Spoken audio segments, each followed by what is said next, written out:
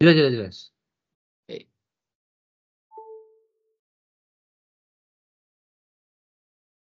Okay.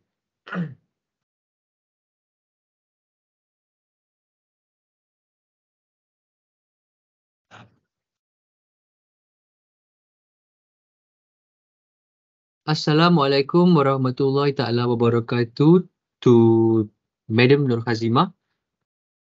My name is Muhammad Harid bin Ahmad Misra at student ID AC 010826666 and Muhammad Nur Amirul bin Nur Zul Dur Akmal, student ID AC 010826888. And today we will going to talk about an overview and discussion on the sustainable agenda and energy transition measure under the Economy Madani framework.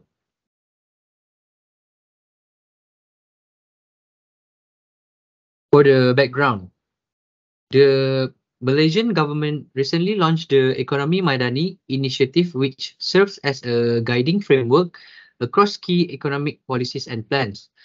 It is built on three focus areas, which is good governance, economic restructuring, and raising living standards. Under the economic restructuring focus, one of the key measures is sustainable agenda and energy transition. This measure aims to incentivize businesses and investors to adopt sustainable practices, use renewable energy, and create green jobs. We will look at the key driver tax incentives and implication of these measures on social, economic, and environmental objectives.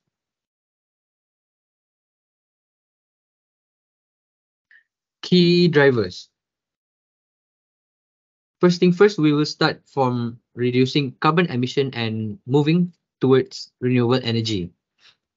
Means that transitioning from fossil fuels to renewable sources like solar, wind, and hydropower to reduce greenhouse gas emissions and mitigate climate change.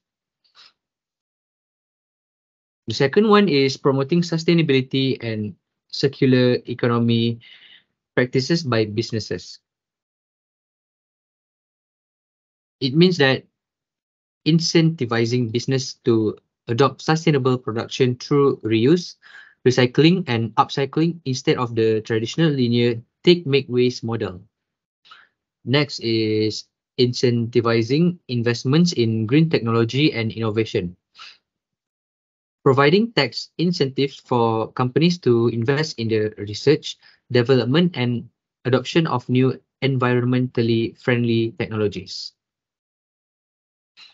Last point for key drivers is creating green jobs and boosting growth of the environmental goods and services industry.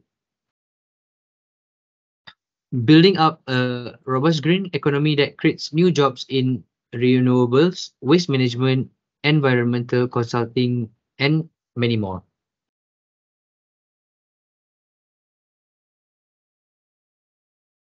And I would like to explain about the tax incentive aimed at promoting sustainable agenda and energy transition. And we have 5 incentives here. The first one is PIANA status tax exemption for renewable energy project. They can make full income tax exemption for up to 10 years for qualified renewable energy project to make them more viable and attractive. And the second one is investment tax allowance for green technology assets. For example, like tax allowance which act to lower chargeable income for capital expenditures incurred in acquiring green tech assets.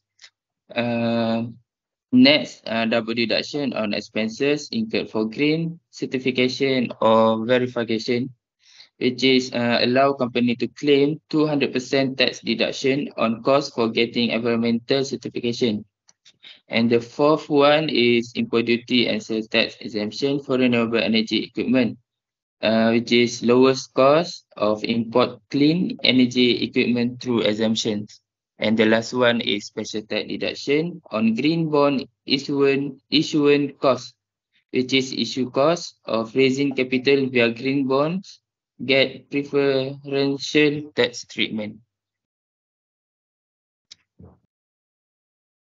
And I will pass to Harid for explain the social and economic implications. Thank you, Amirul. Now I would like to talk about social and economic implication. The first one is supports environmental conservation and climate change mitigation efforts, meaning that transition to renewable energy helps reduce carbon footprint. Promote sustainable and equitable development. Circular economy practices reduce resource depletion and waste. The third one is creation of green jobs, especially in rural areas through new industries like ecotourism and sustainable agriculture. The fourth one is risk of higher costs being passed on to consumers. Renewable energy may lead to higher energy prices initially.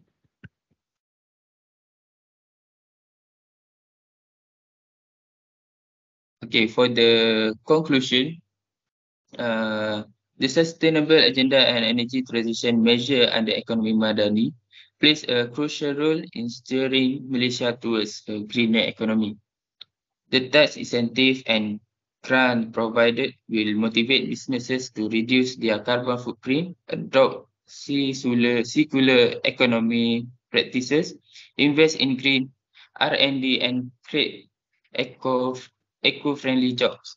This support wider national priorities to tackle climate change, achieve sustainable development goals, boost innovation, and build a progressive economy that improve living standard. Proactive policy making and public-private collaboration is vital for the successful implementation of environmental tax reform under the Madani initiative over the coming years. So that's all for our presentation. Thank you so much.